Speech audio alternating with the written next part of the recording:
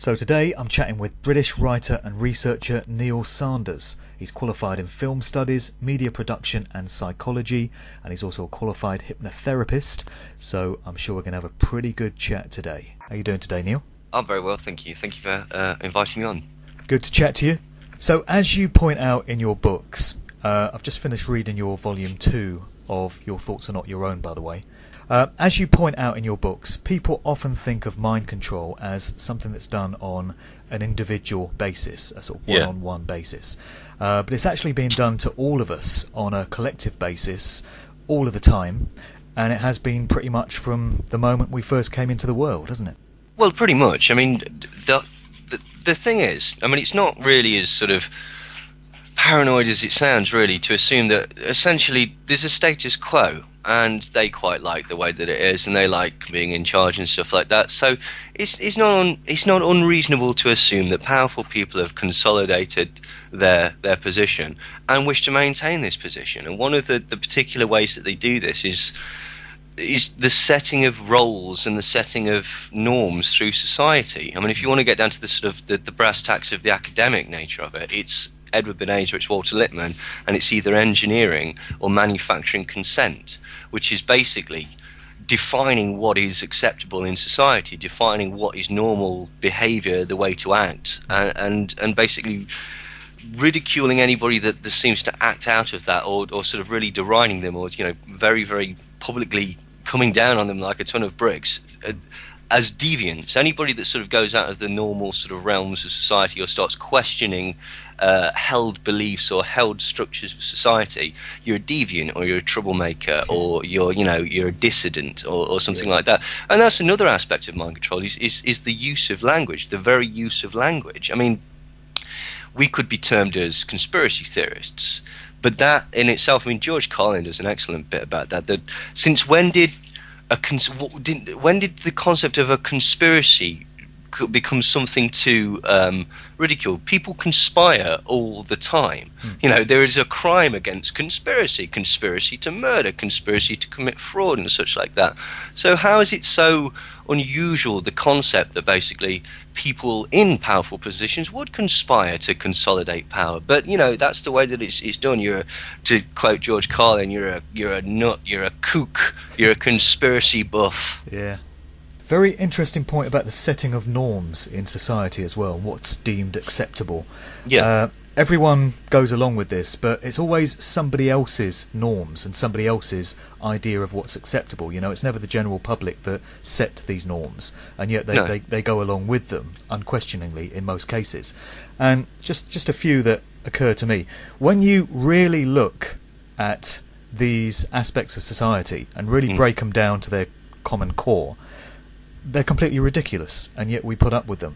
One is the concept of war, the idea that if you have a disagreement or a beef with another country, the way to resolve it is to bomb the shit out of them and to drop bombs on innocent civilians who are just called collateral damage. It's just one of those things.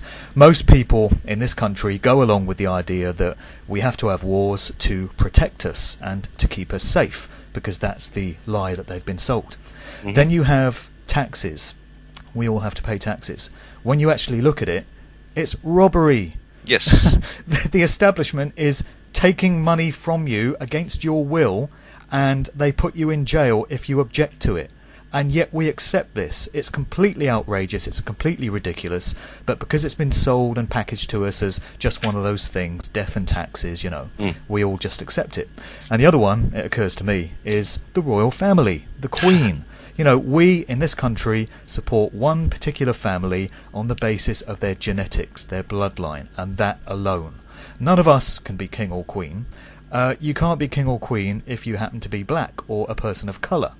And you can't be king or queen if you happen not to be a Protestant Christian, or at least on the surface. Let's just examine that concept of the royal family, what you've just said. The genetic disposition to be the rulers and such like that. Yeah.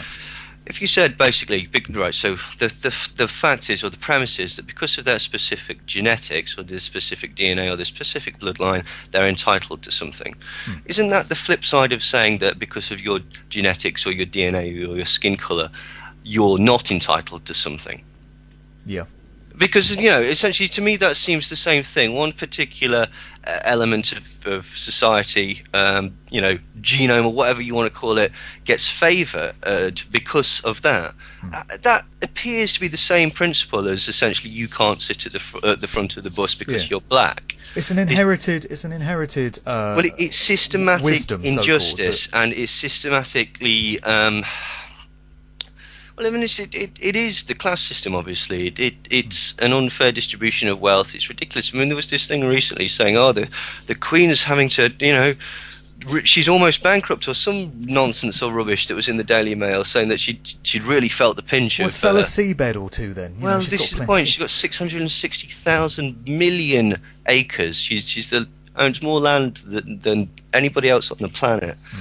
I have heard, I don't know if this is true, but that Prince Charles's conglomerate interest means that essentially he owns 75% of all the food that's manufactured and sold in the world. But again, it's concepts. It's this idea, like you said, basically this concept that's always been there, and so it will always be there. So nobody questions it. It's just like, can you imagine? We've got this particular bloodline that's in place as royalty because it's been inherited over generations. But supposing it was announced tomorrow that Mr. and Mrs. Jenkins of Park Road, Stoke-on-Trent were going to be the new royal family. They're going to be elevated to this position of great wealth and power, going to be given palaces, and we all pay for it. I think the general public will probably say, well, who are these people? Why are they so special? Why is it Mr. and Mrs. Jenkins of Stoke-on-Trent? This is outrageous. We're not having this. But that's exactly what's happening with this one particular family. And because it's been done over generations, it's and acceptable. The framing of it as well. This is it. It's the framing of it as an institution and as a real benefit to people as well. I mean, it's nonsense. Like, I mean, that's one of the things that's so sort of oxymoronical about people that are very, very sort of royalist and consider themselves to be patriotic. It's been a long, long time since the royal family have actually been English. You know, the German or Dutch or... This is true. You know, Schleisberg Hesses, Saxe-Coburg Gothers and stuff like that. It again, it's a frame device and it's nonsensical, really. Wave a bloody German flag. At least it's more appropriate. Well, you know, exactly. I mean, it is very, very daft. But you know, that's the point. It's framed in such a way that basically people have a misunderstanding, which is exactly the same sense as taxes. Because basically, if you say, "Oh, I don't want to pay for this tax," or "I don't want to pay for this tax," people say, well, "Why? You've got to. I've got to." And you know, it's the sort of sheep mentality. That's how a sheepdog works.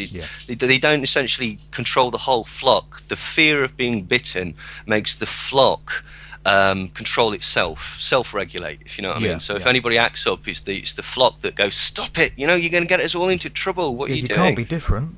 Exactly. But I mean, just the understanding of what taxes actually pay for, and the usual answer is everything. Taxes pay for everything, but they don't, because you know there's specific channels for different taxes, and what income tax actually goes towards paying is not what people. That's the one. Just like what does income tax go towards pay for? And people say, oh, it goes towards paying everything, roads, street lights, schools, and stuff. And no, it doesn't. Like there are separate delineations of tax that go towards covering that. As far as my understanding goes, income tax pays the interest on the debt to the banks. I don't know if that's strictly accurate, but it's certainly what I've heard.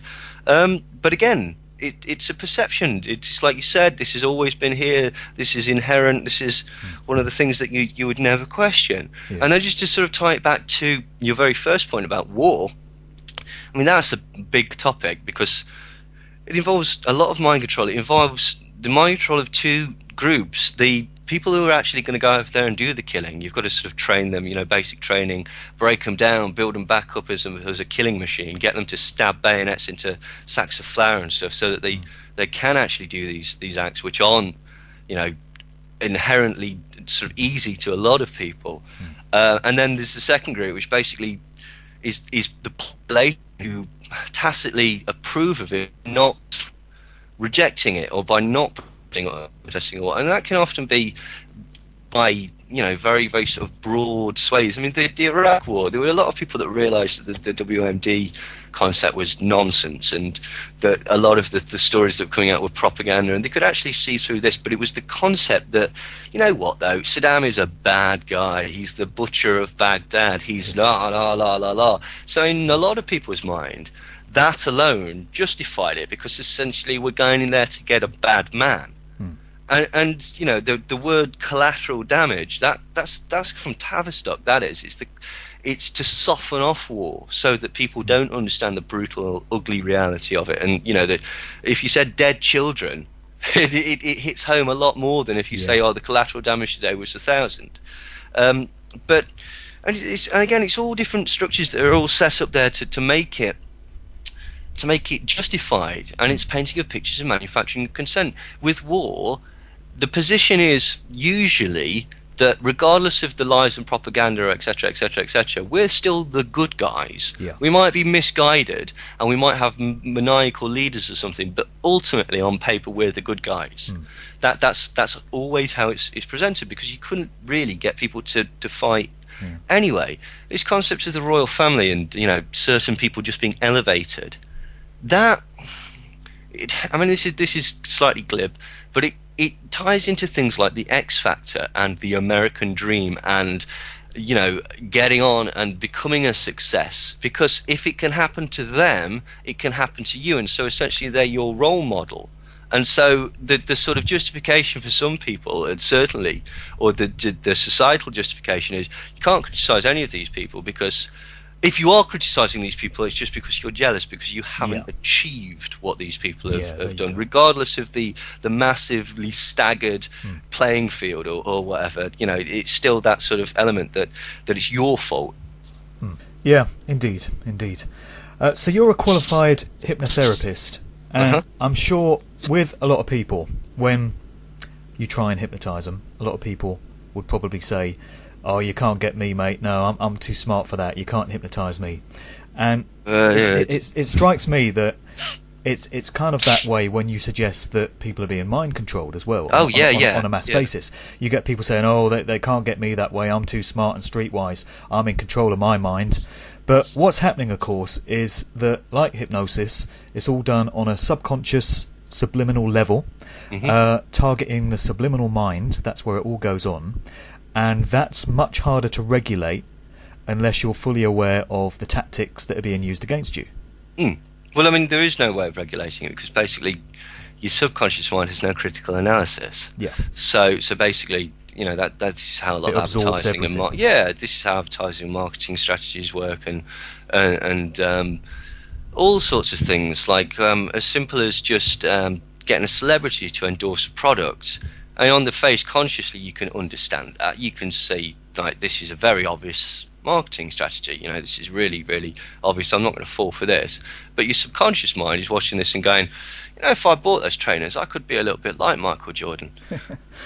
So, you know, because it makes sense. Without the critical analysis, you're putting the 2 and 2 together and you're coming up with 4. Like, you know, he's a very special athlete. He's got this particular special type of equipment. It must have some purpose, otherwise he wouldn't use it. Well, if I use it, then maybe I can get some of that purpose. And yeah, I mean, that's certainly how it works. And people could, you know, you're affected in a number of ways that people don't realise. I mean, just a presentation of any artist or musician or anything on the front cover, it's all designed in a certain way to evoke certain feelings and to present an ideology. You know, you don't really know if that person's... I mean, this is the thing, you know, like, Biggie Smalls, he's wearing Versace suits and he's sat on a throne. He was flat broke when he died. Yeah.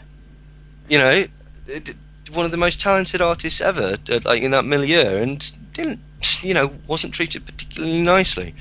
So, again, yeah, it is it's a subconscious thing, because a lot of these things consciously don't really make a lot of sense. If these artists are really shipping all this cocaine about and stuff like that, why are they talking about it in their songs? And why, you know, why are they not in jail? Yeah, exactly. How have you got the time to do this? You know, surely you've been on tour and such like that.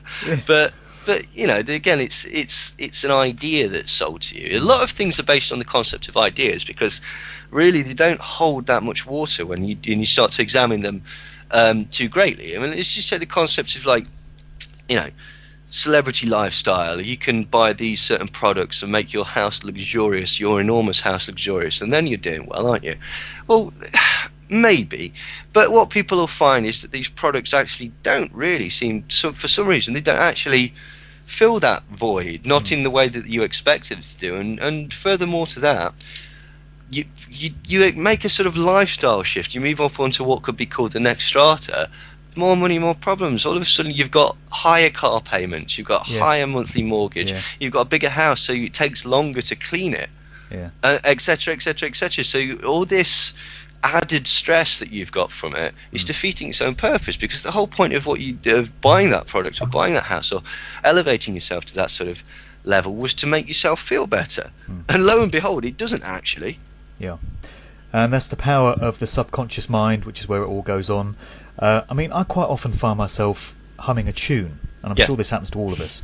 And you know, you suddenly become aware that you've got this tune going through your head, and you think, well, where's that come from? You think, oh yeah, I remember hearing it on that radio station this morning, or it was on that ad I saw earlier.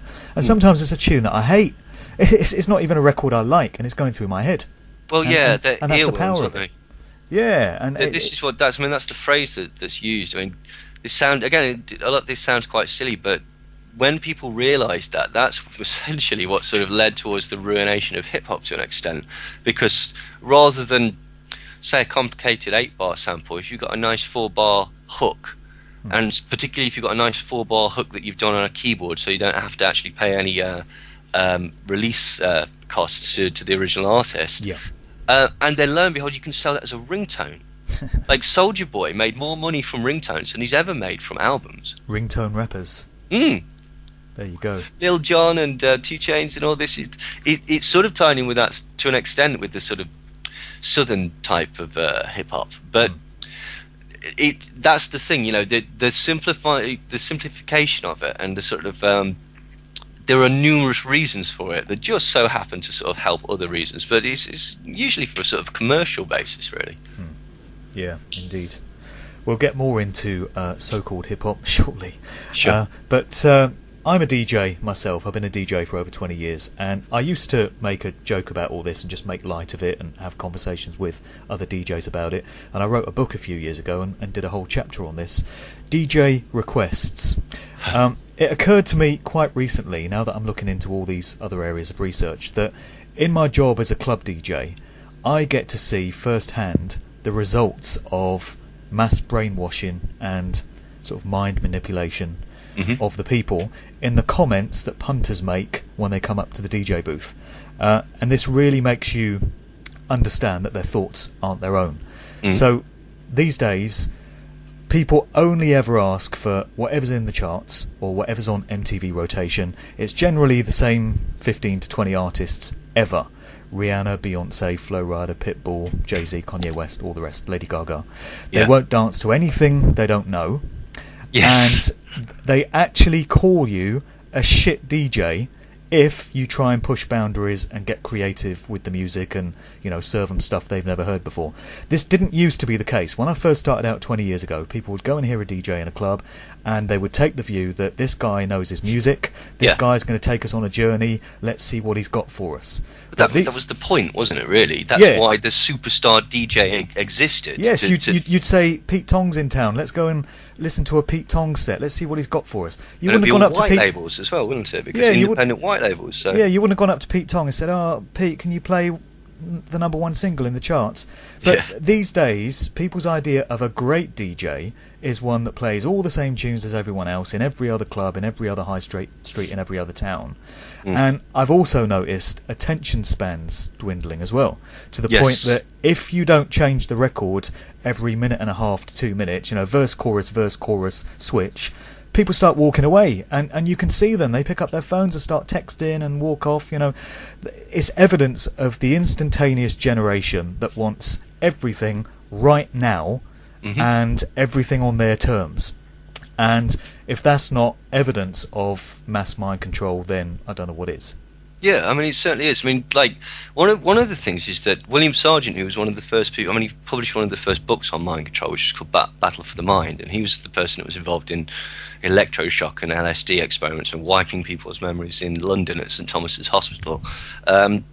He noted in his book that basically when he was looking into the concept of mind control or manipulation, like he was looking at the sort of religious ceremonies and sort of indigenous religious ceremonies, and he noticed that basically the combination of sometimes drugs, but always a sort of a rhythmical beating of drums, because essentially it affects your heart rate. That's why people dance to dance music, because the beat speeds up and you know, your heart goes along in time with it. That's why you nod to hip hop, and that's why you know, you sort of feel very aggressive to punk and metal and stuff, because the sort of the groove of it is what sort of catches you, so to speak. Yeah. And so, you know, there is always that. I mean, what that as an example of is, we've got this thing called multi-screening and information overload, and it sort of ties into what you were saying before about the fact that people are flattered into believing that there's no way they could be fooled. Yeah. You know, because they're so informed, because they've got all these different channels of information. Yeah.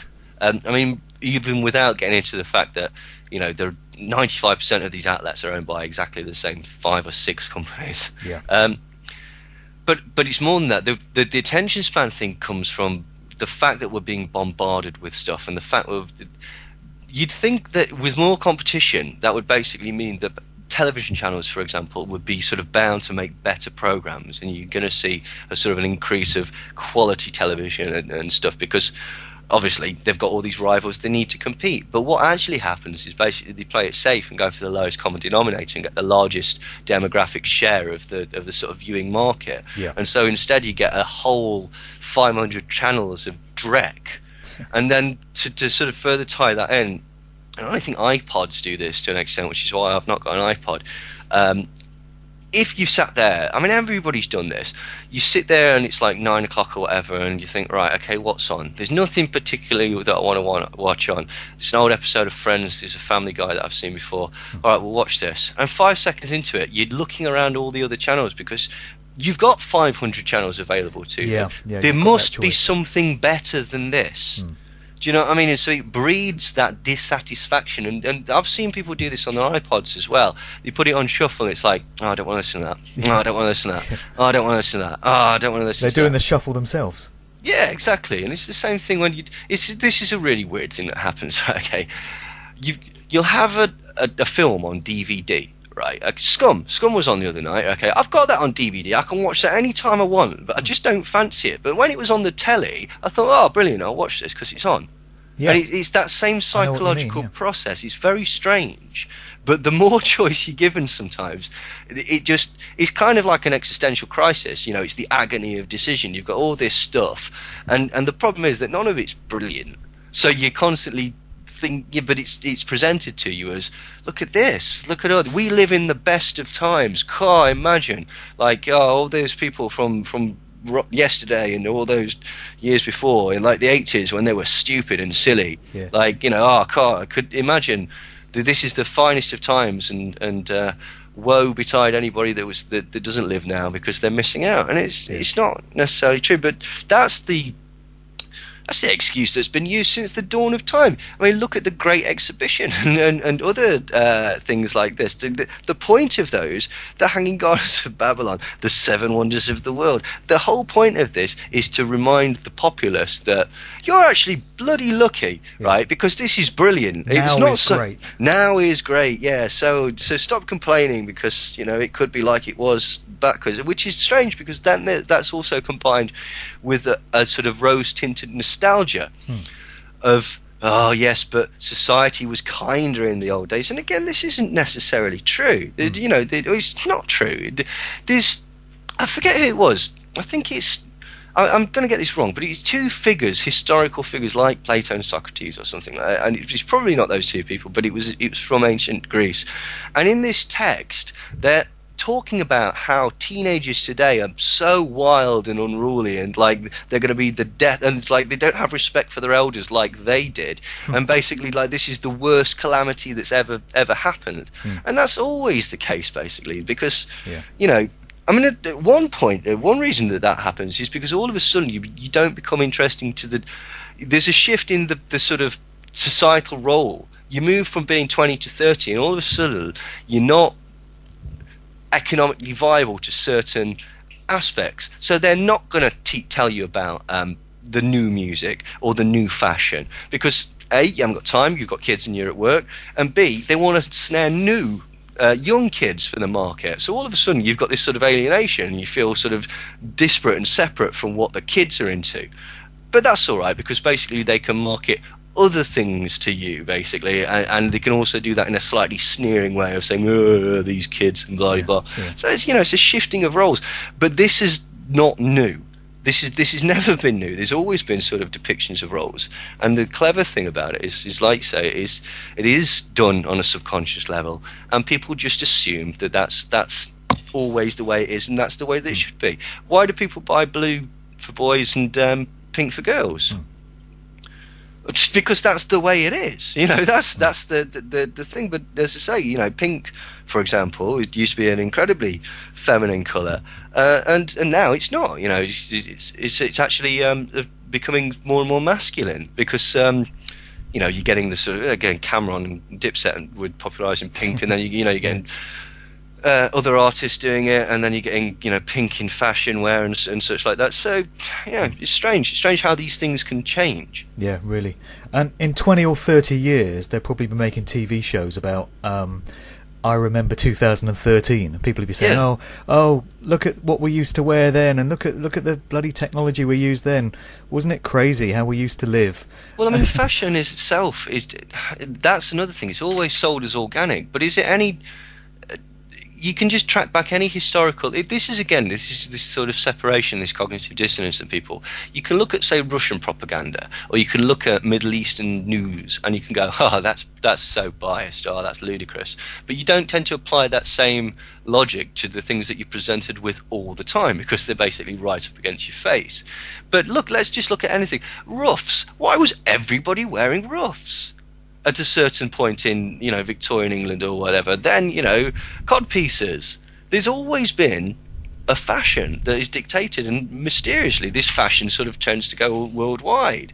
Now that's not some bloke that's come out one day and gone, you know what I'm going to do? I'm going to wear a codpiece today, and then that somebody was walking past, like the Elizabethan equivalent of Versace was walking past and went, yeah, I can sell shed loads of them. Like, it's not how it works. It's presented. You see at the New York Fashion Week or whatever, essentially, look, next year everyone's going to be wearing skinny jeans. We've said it. That's all we're going to be producing. And then mysteriously, you can't buy baggy jeans anymore or whatever. Do you know what I mean? It's not an organic thing. It's been dictated, but it is sold as an organic thing. That's what's so crazy, because it's very clever, because the skinny fit jeans, for example, that kids are wearing now is a direct response to, say, the baggy jeans that 90s kids were wearing. Yeah. But the kids now thinking it's their own, not understanding that there's two things. There's the dichotomy and the sort of like the paradox of a uniform individuality. And there's another thing, that basically skinny fit jeans are prevalent in every single genre of music at present. So they're not distinct to metalers or punks. Yeah. They're not. Or Drake's wearing them. Oh, for God's sake! And Lil Wayne, and wearing jeggings and leopard print jeggings and stuff like that. It's Yeah. But again, this is a dictation of fashion. Yeah. It comes from the celebrity back onto the thing, and then It's shocking to think that in 20 years, today's kids that will be grown up then will be looking back and saying, "Oh, do you remember 2013? Nicki Minaj? Oh, she was great. Lil Wayne, he was fantastic." Jesus God, the thought of that. Well, yeah. Anyway, I mean, that's just me. But that's another thing. This is the sort of, it's a saturation of a market. There's no way that those artists could fail, because there is such a huge system and so much money behind them that they will tail off, because, as I say, the problem is that your audience gets older and such like that. But it's sold as so enormous. Jay-Z, there's no way Jay-Z can fail, because he's got this image behind him, this portrayal, and it ties into sort of certain psychological instincts that you have, that particularly when you're sort of in your formative years and stuff like that, you want to be associated with winners, because these winners are doing well. And again, it's like the sort of celebrity endorsement thing. If I very much observe these characters and I can figure out how they've achieved this, and I can in some way replicate that, then I can in some way be like them. And and maybe in the future, if I take down enough and figure out the tricks and the rules to this game, then I can succeed in the same way that they've succeeded. Yeah. I remember in 2008 somebody was saying to me, there's this new artist that's due to come out called Lady Gaga, and she's going to be the next big thing. She's going to be really big. And I just remember thinking at the time, how do you know? Yeah. How can you know that she's going to be the next Madonna when she hasn't even put a single out yet? Because it was deemed, and it was written that she was going to be the next big artist. It had been decided by the corporations behind her that she was going to be the next big superstar, and of course she was. And even before she came out, people were saying, oh, she's going to be the next big thing. I know this because I've been told. Well, I mean, it's a self-fulfilling prophecy because that's the hype machine, isn't it? But then also, I mean, you must know this because of your sort of DJing work. There's a very, very sort of... It's basically like payola. It still exists because you'll get a certain record label will have an artist to push, and they'll have cross-contamination on the board level with certain radio stations and certain television outlets and stuff like that, and so they'll be able to position their artist to get played a lot on the radio, for example, or whatever. The more you get played on the radio, because of the PRS, the more money you get, because every time it's played, they owe you some money for the playing of your music. The more it's played, the more people hear it. Yep. The more people hear it, the more people are likely to go out and buy it or download it or whatever. Yep. The more people that hear it, buy it, or download it, the better it does in the charts. So the more it's on the radio. The more it's on the radio, the more money they make. The more money they make, the more they can pump into advertising it. And so it's a very cyclical thing like that. Yeah. And it's a hugely complicated business model that people have really, really thought out. And it's like the Lady Gaga, I forget, there was an autobiography I was reading recently. I think it might have been in Prodigy from Mobb Deep. He went to a record executive thing and they were showing him Lady Gaga and saying basically this girl's going to be huge. I could have got that completely wrong, but it was definitely in a biography I was reading recently. Mm-hmm. Lady Gaga's the one because basically they just completely changed her. They stole it off this woman called Lena Morgana, essentially, and like cultivated her image. She went to school with Nicky and Paris Hilton. She's not a sort of down low, Lower East Side ruffian, used to take loads of drugs and listen to disco music and be outrageous. That's the character that she essentially stole her identity from. And she doesn't really write her music. Red One writes the majority of her music, and Robert Fusaro is the person that should be getting the money from him, because they're the people that are behind the construction of her, the construction of her image. No doubt she can play the piano and she can hold a tune or whatever. I mean, this is the other thing that's really strange, because people say, oh, it's crap though, isn't it? This music, it's rubbish. It's not. It's brilliantly constructed. It's constructed in a scientific manner. There are agencies that you can go to in LA, and just by the sonic definition of certain songs, they can tell you whether that's going to be a hit or not. Yeah, it's all algorithms and stuff. Yeah. I mean, you might know. I don't know what the term is for this, but Iron Maiden use it all the time. There's a way that you can basically go from a low pitch to a high pitch, and it goes la la ha like that, and so it does a sort of tick-shaped drop and raises, and that. Basically, that's in every Iron Maiden song ever. Bruce Dickinson's a master at doing that. But that really resonates. It's like a tribal thing. It's like an instinctual thing that makes you sort of raise your hackles and go, oh yeah, and it draws you into it. I mean, somebody like Katy Perry, for example, they basically gave her so many cracks at, so many bites of the cherry. She was on the Warped Tour, the Vans Warped Tour first, which is a skate punk festival. Why? Because she was doing a slightly different take on what she was doing. And then they changed to marketing, and then they changed it again. And what they're going to do is eventually they're going to make her, or they're going to give you the impression that she's not this pop princess, but she's some sort of diva. That happened with Kylie Minogue, didn't it? There was a point where she was being marketed as this indie sort of chick, and she was doing tunes with Nick Cave and the Bad Seeds. Yeah. What makes me laugh about Kylie Minogue is that the thing that made her famous is her arse in that video. And it's not her. That's a body double. Yeah. Apparently, yeah. I've read it's a body double was used in that video. So again, it's ludicrous, this idea. I mean, that's another thing that happens in films all the time. There's one specific girl that's been Britney Spears and Kylie Minogue and Christina Aguilera and all these different people in various videos. But it's like an industry secret. Yeah. I was watching Stuart Lee the other day. He's a very good comedian, English comedian, and he was explaining that basically certain very prevalent comedians within the English television, who are still quite funny, like Frankie Boyle was one that he mentioned, though he said that this wasn't as used as much. Jack Whitehall, Michael McIntyre, Rod Gilbert, all these people that sort of do the sort of Live at the Apollo, BBC stuff and all this, John Bishop and all these sort of safe middle-of-the-road comedians. Yeah. And he's got friends that he went to Oxford with that now work as writers, joke writers, for these artists. Yeah. And it's not uncommon. I mean, like Bob Hope never wrote a single joke. I know it's not quite the same.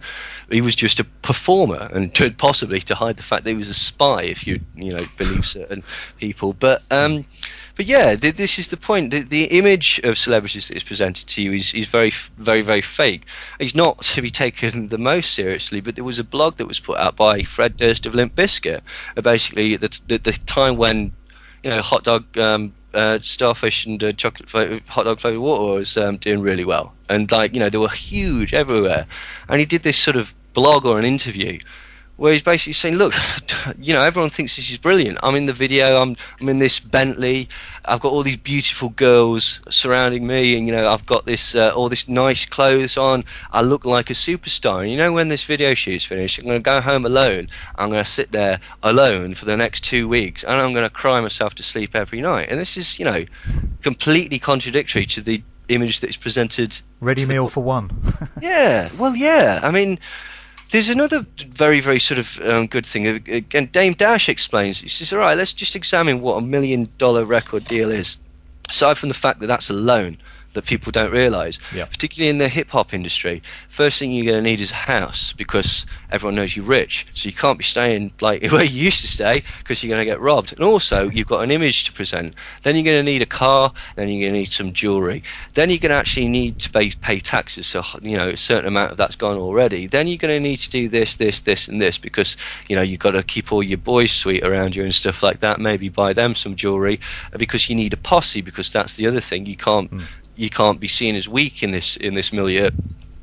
But that's before we've even started promoting your album, recording your album, promoting you as an artist, flying you to New York to do interviews on the breakfast show, flying you over to LA to do interviews over there and stuff like that. Yep. That's all paid for out of your £1 million advance or record contract. Yeah. At the end of the day, they are financing a project, not you. You are an element of that project. They're financing a project, and the contract is set up in a way that they can't really lose, because if you sell and you do well, you get a measly amount. I was watching something the other day about Run DMC. They got something like 71 cents split between three of them for every record sold. Jam Master Jay was not doing particularly well financially when he was murdered. Like, again, this is outrageous, because these are really brilliant artists that deserve to do well, but they didn't do particularly well off the music. Yeah. Strange, very strange. And the point that Dame Dash is making is essentially this $1 million record deal that you've got. I mean, this is hip hop, and it's a particular type of hip hop artist, so it's not necessarily accurate for everybody. But basically, you're going to be about $250,000 in the hole before you've even started, and there's no guarantee of success. And then you can get into the other things, like, say people go, oh wow, $1 million album deal, 5 albums, that's amazing. Never sign that, right? Because what a 5 album deal means is that you owe this company 5 albums, but they have no obligation to record those 5 albums. So if your first album dies, right, then tough, you're on their roster forever.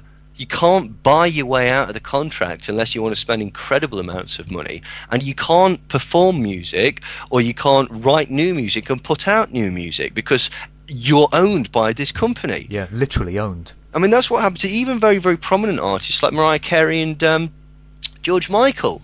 Got locked into it. I mean, even Lou Reed got locked into it. I mean, he basically got out of it by doing Metal Machine, which was just a nonsense album. But I don't think you can do that anymore. I think there are also obligations that you have to provide a certain amount of commercial success. They expect to get to be reimbursed on their investment, and they expect to be reimbursed incredibly well. I mean, look at who's making the money out of a genre. And it's not the artists, often. And it strikes me that if it's not one particular artist at the top of their tree, there's always another one there to take their place. So, for instance, Jay-Z has been the #1 hip-hop artist for forever, for God knows how many years. But if it wasn't Jay-Z, it'd be somebody else. It's not about Jay-Z, it's about that #1 position being available. Jay-Z just happens to be filling that position. Well, I mean, but if something happened to him tomorrow, they'd stick somebody else there, and you got a new top dog in hip hop. It's not about the individual; it's about the positions being filled. It strikes me. What's it called? Professor Griff of Public Enemy suggests that basically Jay Prince, Suge Knight, Dame Dash, and Irv Gotti were going to join together to make a distribution company. And I've heard that, yeah. I mean, I don't know if this is true. This is what I've heard from Professor Griff's videos. I've never met,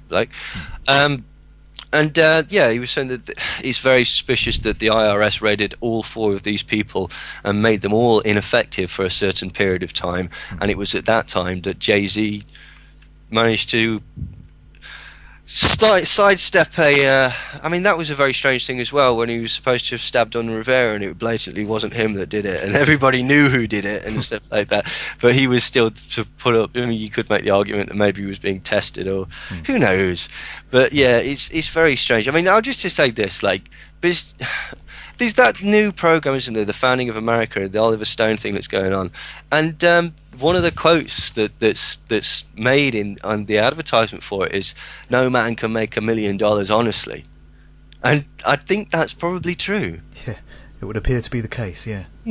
So, looking at the current glut of so-called hip-hop artists, inverted commas used today, to what extent do you see many of the prominent ones being used for mind control and manipulation of the perceptions of young people, because that's what we're talking about? Getting them young.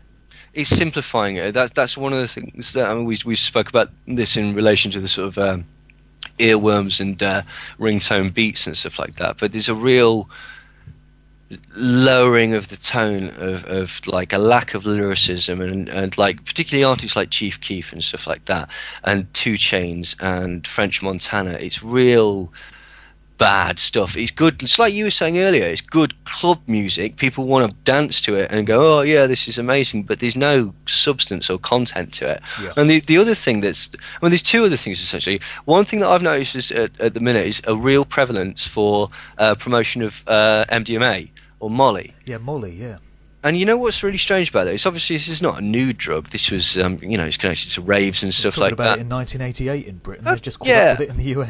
Well, what's strange though is, when it was being talked about in Britain, it was acid house and it was a love-based drug. It was a love and dancing drug.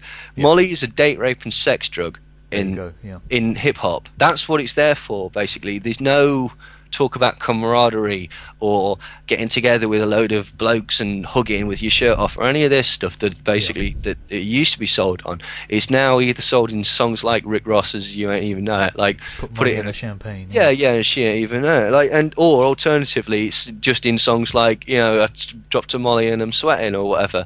But it's that hypersexuality sold as like, it's like catnip for women. It's like, give her a bit of this and you'll be fighting her off with a stick. Yeah. But the other thing that's sort of irritating at the minute is this has always been prevalent with all artists. I mean, Frank Sinatra's manager paid girls to scream. The Beatles' managers paid girls to scream.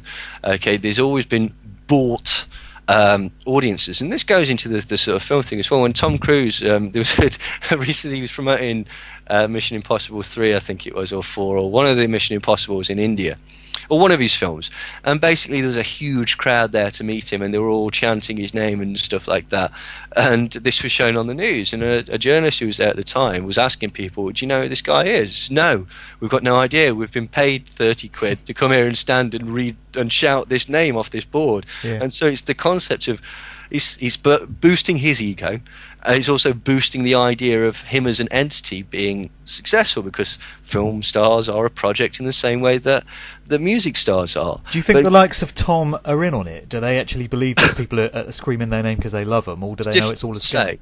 I mean, these people aren't stupid and they understand the game, so it's very difficult to say whether how much of it is fake and how sort of aware of it they are. Yeah. The sort of what's very irritating at the minute is they're doing all this sort of drug kingpin nonsense again, like and not particularly well. Like, there's always been comparisons to drug kingpins and stuff like this, but all this Rick Ross and Jeezy and stuff like this, it's not believable. And we were talking before we came on air. One of the stupidest things that like Rick Ross says is basically, "Oh yeah, Manuel Noriega. I know him personally, and he owes me favors."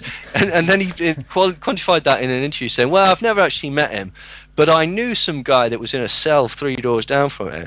And I started thinking about that. I said, "I bet that's not true," because obviously Rick Ross was a CO, like worked in a prison and basically. Well, he probably used to serve his meals, didn't he? Yeah, exactly. This was I was thinking, or basically was in a prison, worked in a prison. Correctional Officer Roberts. Well, this is what's so ludicrous. I mean, he's basically taken freeway Ricky Ross's identity. Yeah. And, you know, that's a whole other story connected to the Iran-Iraq-Contra and the Dark Alliance. And he was basically, freeway Ricky Ross was dealing directly with the sort of Nicaraguan drug connections that were being sponsored by the CIA to finance the Iran-Iraq war. And then through him and a gentleman called Michael Harris, or Harry O., they were the most sort of prolific importers of cocaine and spreaders of crack within the sort of black communities of America. Harry O was the chief financier of Death Row Records. So it all sort of goes round and round and round and round. And what was Death Row Records promoting? Gangster lifestyle, selling crack, being a gangster, just, again, predictive programming. Yeah. Putting it in the, I mean, that works both ways, because, you know, it's horrible, really, because basically you're showing to a certain demographic that this is a way that perhaps you could make your situation better, and on the other time you're terrifying another demographic, basically white America, so that they fear young black people, and then that sort of builds on itself to the point where these young black people are not being given a fair shot. There's racism and stereotypes and stuff like that, to the point where they say, well, you know what, if you think I'm a gangbanger, I'll show you a gangbanger. I'm going to bang harder than anybody, bloody, and so that becomes a self-fulfilling prophecy. Yeah. And so that's why it's so stupid about all these blatant like falsehoods from Ricky Ross, and particularly. I mean, you've got artists like Nicki Minaj, who's for some reason has always got her tits out now, like on everything that she does. Like it's like, oh, come on. And she's sold as beautiful as well. And maybe I'm looking at the wrong girl, but like, well, no, I beg to differ on that one as well, mate. Yeah. Well, fair enough. Good. It's not just me then. But I mean, I doubt she knows what bloody planet she's on most days. She just screeches like a harpy. Like, and she's another one that basically she's not got a consistent style. She's actually a very talented rapper, although she did steal her image from Little Kim. Like, she can rap. She's very, very good. But then she does all this Starship nonsense and stuff like that. And it, from Starships to all these hardcore tunes, "Kiss My Arse and My Anus Because It's Finally Famous," and yeah, all I this know. sort of stuff. It's strange. But again, you throw the web wide enough, and you're going to catch as many as you can. But I mean, what is so silly is that these artists keep getting shown up again and again and again. Ricky Ross denies he's a CEO. DJ Vlad exposes him. To be fair, like Rick Ross then made his goons beat Vlad up and make him drink a champagne glass full of his piss. But that's about as gangster as he's ever got. And and even the concept of like, it's not a good thing to be a gangster or a drug dealer. That's one of the things that really sort of like confused me about that. It's when madness, isn't it? Like Snoop Dogg being a pimp and saying, "Yeah, I'm a pimp." Isn't it great? No, it's not. When he got dropped from Reebok for basically insinuating that he might rape a girl, I mean, aside from the fact that is, again, they were acting like he was the first person to say that. That's not a new thing in hip-hop. Like, you can find, like, numerous... Eminem talked about it all the time. It's not uncommon. Like, he's on the first CNN album, like duct taping her, tie her up, raping her, send you the videotape. It's not an uncommon thing to be used, because you're talking about a gangster sort of lifestyle, whether it's true or not. It's the genre. But what sort of really confused me about that was they're dropping him because he's claiming to date rape a girl. His whole image is he's a murderer. Like, do you know what I mean? Like, I'm not saying that it's not a despicable thing to say that you're going to rape a girl, but he's built his entire career on saying, I shift massive amounts of drugs and I kill anybody that gets him away. Yeah. Like, they were okay with that. Exactly. Like, it's just strange. And I call it selective morality, because they'll highlight a lyric like that and let so many others go. All these disgusting...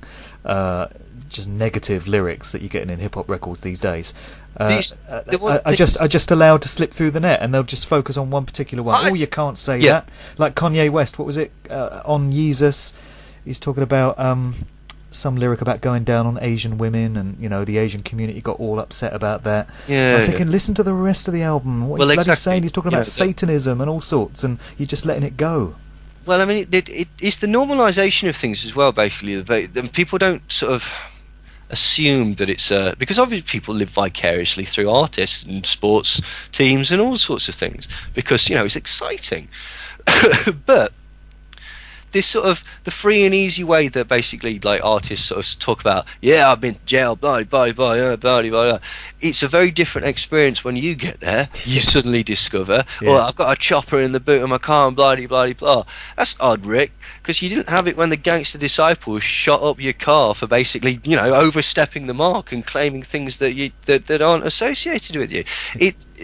But it's ludicrous. It really is. Like, there has been a real shift away from lyricism and any type of social commentary or any type of positive message. Exactly. To real, and I don't mind it. I like nasty. I like Mobb Deep and stuff like that. That's perfectly okay. I don't like Rick Ross and stuff because I just think it's basic. I think it's really bad music, to be quite honest.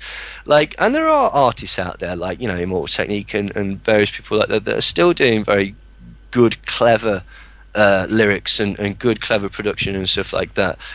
But it sells an image to kids, particularly young impressionable kids that come from an area where they don't get a lot of love, social support, education, opportunity. It sells an image that seems so achievable and stuff like that.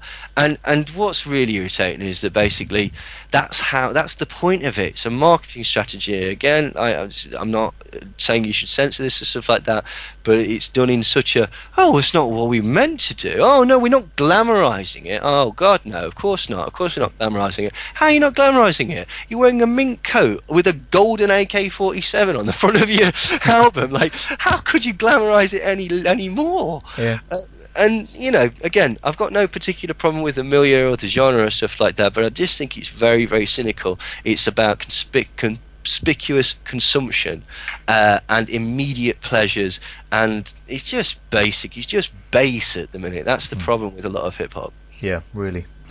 Another area that interests me besides music is the use of Hollywood movies for predictive programming and planting of subliminal messages and that sort of thing. I know you look into that as well. Could you maybe give us a few examples that you've uncovered of some of the strange stuff that has been implanted into movies to generate a certain sort of psychological reaction in the audience? Well, I mean, we'll go on a basic one, really, is music. Like, the two most prominent soundtracks that you could probably think of, or most famous, is Jaws and Psycho. Yeah. And they use the very high-pitched squeal or the very low rumble, and what that's supposed to do is replicate or imitate animal sounds, either like a growl in the case of the Jaws score, or a high-pitched shriek, like maybe like an owl or something, or sounding like an animal in pain in Psycho. And the other thing is that they use sort of dissonance, and they use tension. They use sort of they build tension and then release, and build tension and release by which particular notes that they're actually using in a scale. But that's a very, very prevalent thing. That's why a film score is there. A swell is there when the two main characters kiss. Because it builds on that thing. I mean, essentially, it's a kind of hypnosis, because people ask, what is hypnosis? And all hypnosis is really is a very, very pleasant state of relaxation where your subconscious mind can be accessed directly. And it's going into daydream or driving along and realizing that you've missed your off ramp. Yeah. But it's okay because the autopilot took hold. And that's the same thing that happens when you get engrossed in a film. If you've ever cried at a film, you've been subject to a very mild hypnosis, because you know that girl's not really dead. Like, she's an actor, but it has been conveyed in such a way that it's bypassed your logical, critical analysis, and you've succumbed to the emotion of the piece. And things like music, they work in a number of ways in films. Like, one way is that they actually just basically block up your brain. Your brain's got a finite amount of sort of information it can take in, and so if there's music going on as well as other stuff, then you've only got a certain amount of thinking space left, and that's why they use Muzak in shopping centres to basically just fill your brain and make it even more confusing, so that you sort of succumb to impulse buying. Yeah. But in films, as I say, it paints an idea.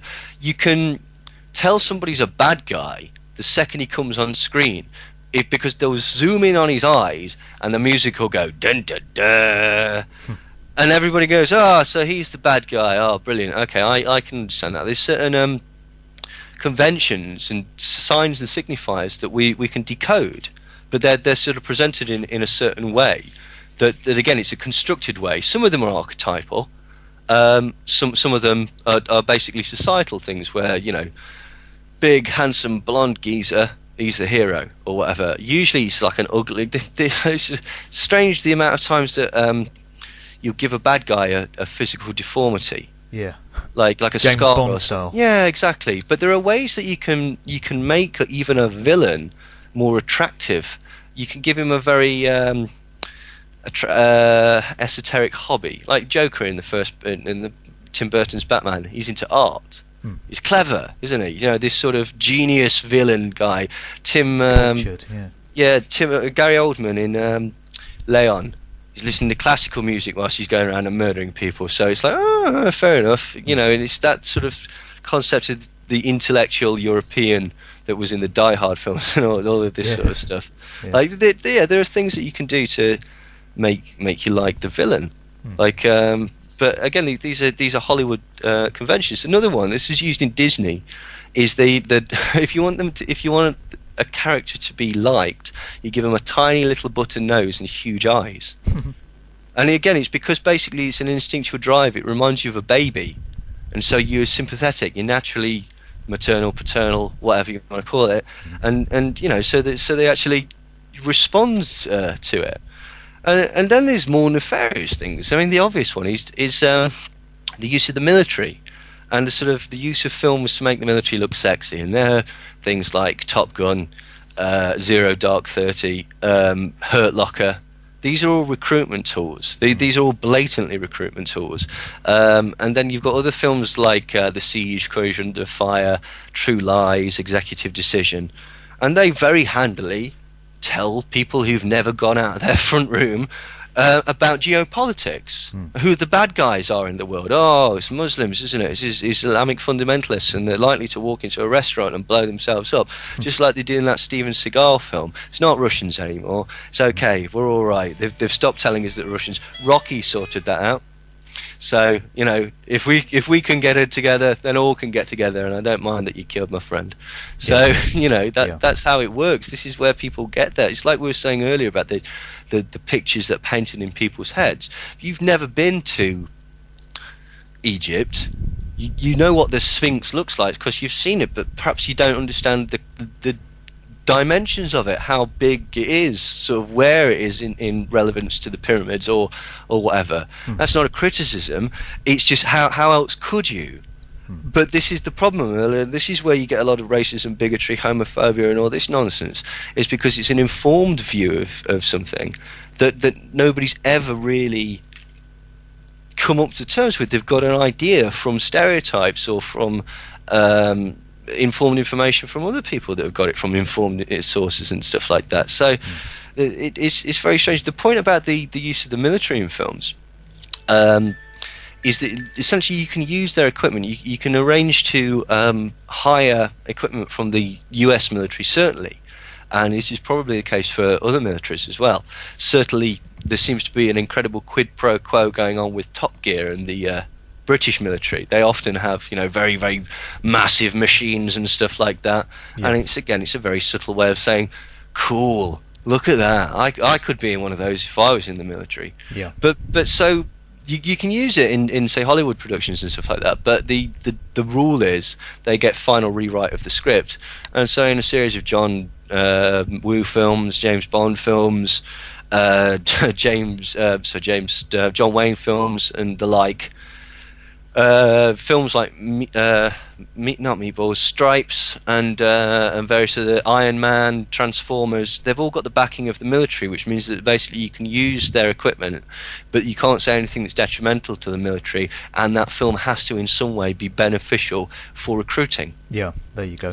So yeah, this is the thing, and people don't realise that. I mean, Iron Man's a very good one because it basically, it not only again makes the sort of military look sexy and stuff like that, but it portrays them as the good guys in the end because they finally get on Tony Stark's side. But it also sort of has the concept of fundamentalist Islamic terrorists as well. Yeah, it's in there as well. You know, so there is you could. I mean, it's not even a theory; it is a fact. I mean, and they get quite nefarious with it. Zero Dark 30 and Hurt Locker by Catherine Bigelow. I mean, that's so obvious that she's actually received classified information, and the reason it's obvious is because senators complained about it. It's a fact. It's in the public domain. But the CIA and the U.S. military maintain to this day that they had no involvement with the production of those two films, which is it's provably not true, because otherwise she wouldn't have had the access to those documents. And probably, I think you'll probably find that a lot of the equipment that was used in it was again hired directly from the Department of Defense, which goes against what they say. So in that's a wonderful piece of propaganda, because it basically it fulfills all the things that they wanted to do. Say how cool the military is, say how sexy the military is. It also basically shows that torture is useful, and it also shows that the CIA do it and there's nothing you can do about it, so be afraid. And it also, for example, in Hurt Locker, hyped the concept of the belly bomb, or the so-called belly bomb, you know, stitching a bomb inside somebody. So that led on to the, oh, well, that's a real situation, is it? Oh, we best have these X-ray machines in airports. Came along just at the right time, that film. Exactly, it's odd, that, isn't it? But but at the same time, they get to stand there and go, no, this is nothing to do with us. No. I mean, we appreciate what the young lady's done, but I think she's misunderstood us. So they get to have the cake and eat it too with those particular examples. I mean, Top Gun, just to sort of explain the power of these films. The day after Top Gun came out, 1 million people joined up to either the Air Force or the Navy. Madness. What do you make of the Bourne films starring Matt Damon? Because there's a hint there in the Bourne character himself that he may have undergone what we've come to understand as MK Ultra mind control treatment at the hands of the CIA. And when you look into this subject area and then you go and watch those films, there seems to be a very clear indication at what's being hinted at in the plot. And I just wonder, whether you think they do this so that researchers who genuinely look into MK Ultra and other similar techniques, if you want to call them that, can be dismissed as fantasists that watch too many movies and need to get out a bit more.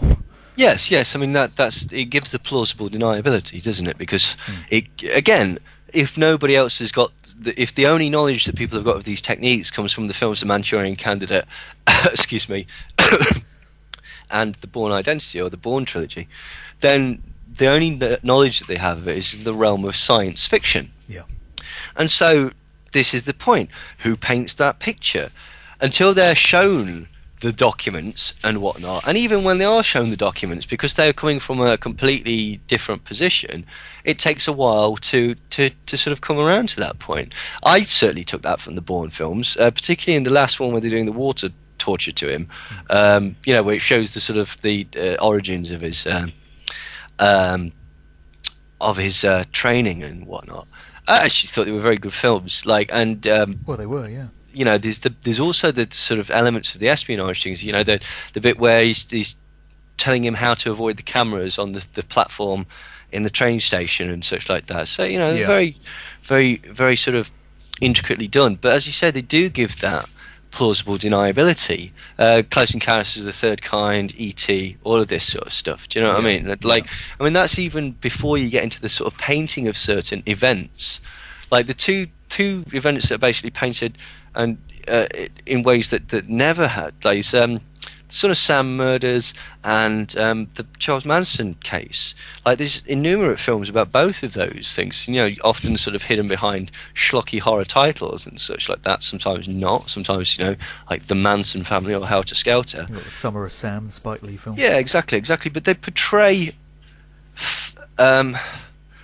supposed facts about the case that aren't accurate. That just really aren't accurate at all, and you can use films to really, you know, shift people's perception. There's a film that was on last night called The Wee Man, and it's about Robert Ferris, I think. It's a gangster involved in the ice cream wars in Glasgow, and I was deciding whether to watch it or whatever,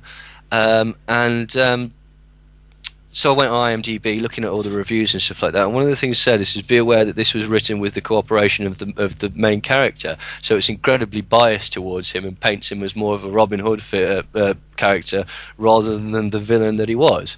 And so, you know, even something as simple as that just shows you how perceptions can be altered. And then imagine if you've got the sort of infinite budget of the military behind that. Reminds me of Independence Day was another one. I mean, that you know, the people wouldn't assume that was utilised as an advertisement for the military, because, you know, it's just a fun space aliens film, isn't it? But, you know, that's the point of it, isn't it? Yeah.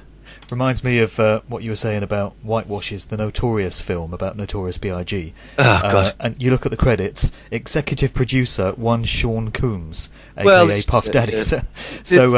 The depiction you get of Puff Daddy in the movie and the role that he played in Big's life could be just a little bit kind of manipulated, don't you think? It altered several things. He didn't explain why Sean Puffy Combs actually was fired from his first job, because he and Heavy D put on a concert at a school, and they oversold the tickets and some kids died. Yeah. And, you know, it was blatantly, or it certainly appeared to be. Yeah, they left that bit out, didn't they? Yeah, they seemed to leave that bit out. They seemed to leave all the stuff out about Shine and the way that he just completely rolled on him. I mean, one of the things that they didn't talk about, certainly in the film, is that's one of the reasons that Biggie Smalls was broke, is because you use Sean Puffy Combs' studio, he's going to charge you for that. You use the equipment in his studio, he's going to charge you for that. You've got to use his in-house producer, but he's going to charge you from that. He gets an executive producer credit.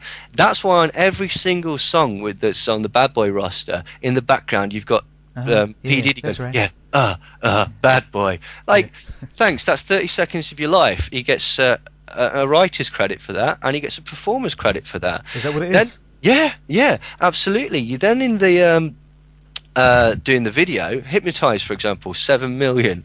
Okay, that comes directly out of his pocket, Biggie Smalls' pocket, but he wasn't told that until after the fact. All the clothes, etc., everything that's in the thing. His Bentley, Puff's Bentley, was in that. Not only did he charge for that, but he was able to write that off as a tax deductible thing for his company. And so this is the point. All this money is going out and going out and going out, and you swindled every way up. I mean, again, these artists basically made a very, very small amount of money off compared to the record labels. Yeah. Sean Puffy Combs, not a man you'd want to be on Judgment Day. No. Anyway, moving on. On the subject of hypnosis, this is a bit of a wild card question, but I just wonder what you make of Derren Brown, because when a lot of people think of hypnosis, they think of Derren Brown. He's the best known character in that field. I don't know if you know him personally, but there's a couple of points I want to raise about him, but I just wondered what your overall impression was of his work, what he does. It's quite entertaining. Some of it I prefer more than others. I'm not particularly into magicians and that sort of thing, because it just irritates me, because I just sit there and go, well, how's he done that then? Well, I've got to figure it out. And then obviously you never can, so it just winds me up. It's quite good. I mean, he uses a variety of techniques, NLP and subliminals and various stuff, and he's incredibly talented at it. Some of it, this is the other thing that's strange about Derren Brown, is he mixes reality-based tricks with editing tricks. For example, like the one where he did Russian roulette, that was done through they edited it. It was a camera trickery rather than an actual. Because they presented that as live, didn't they? They say it's, yeah, they said exactly. It's actually happening right now. And the lottery one as well, I believe. They did something like that. So that's where he muddies the water and stuff like that. So it's difficult to know, and it's very difficult to know whether it's, to what degree it is entertainment.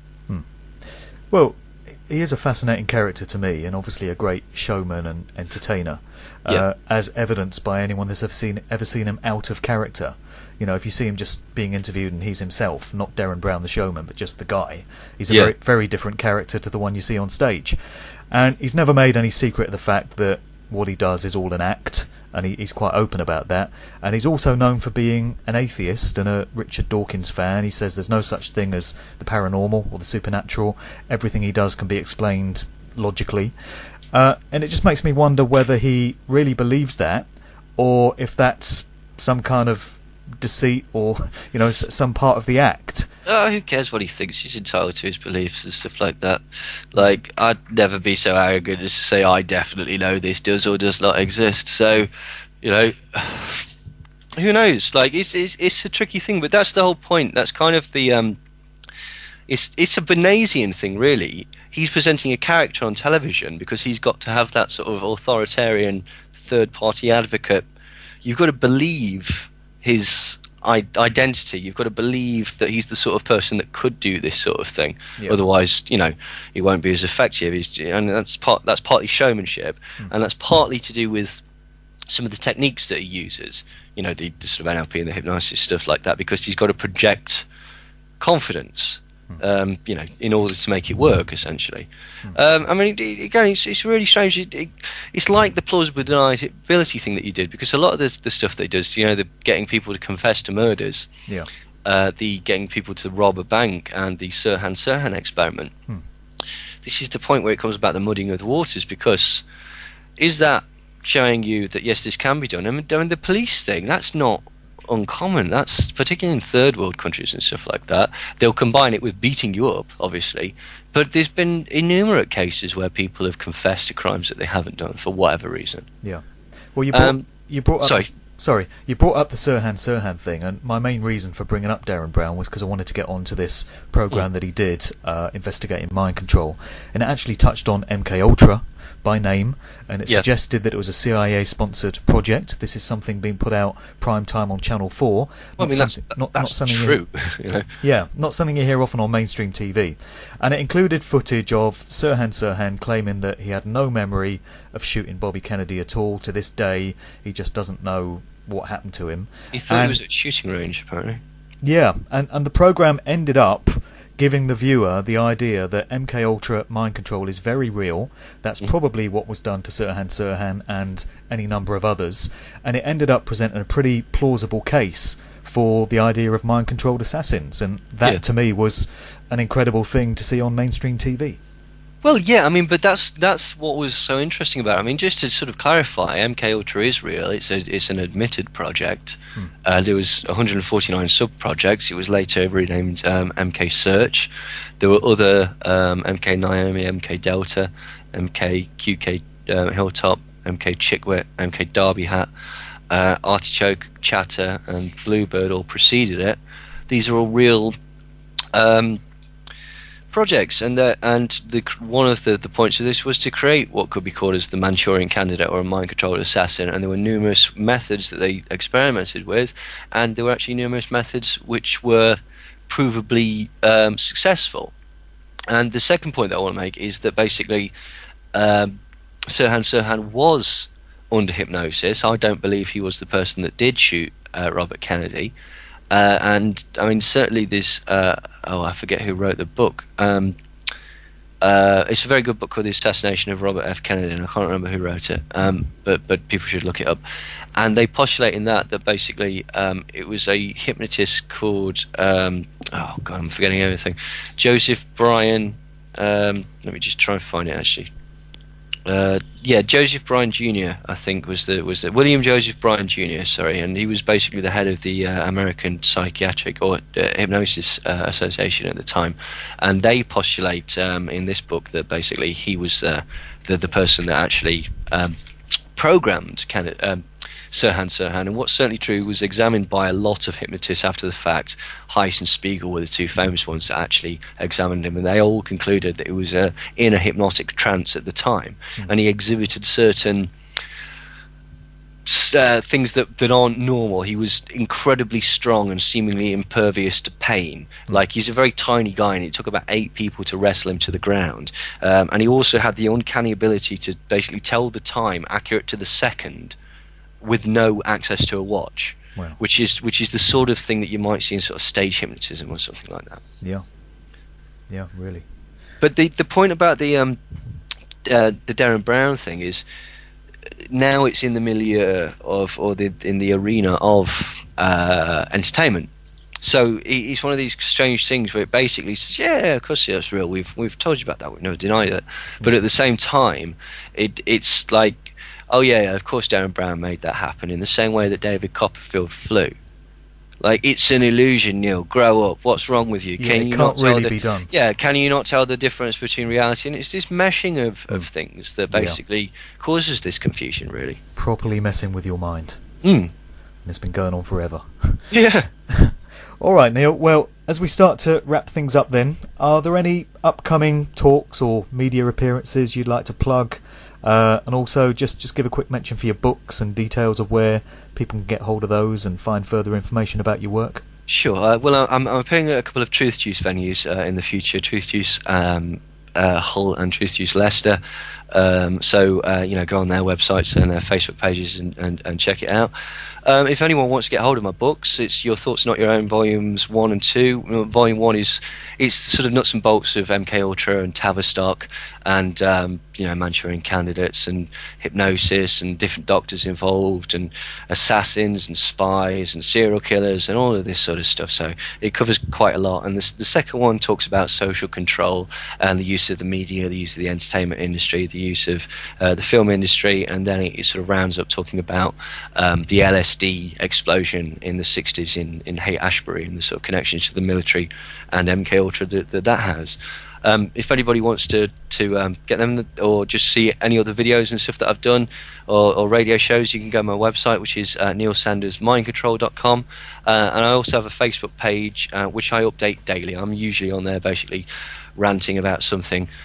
So if anybody wants to get in touch with me through that, or if they'd like to like the page, that would be very much appreciated. And so yeah, you can get in touch with me like that. Okay, brilliant. Thanks for coming on today. It's been a trip.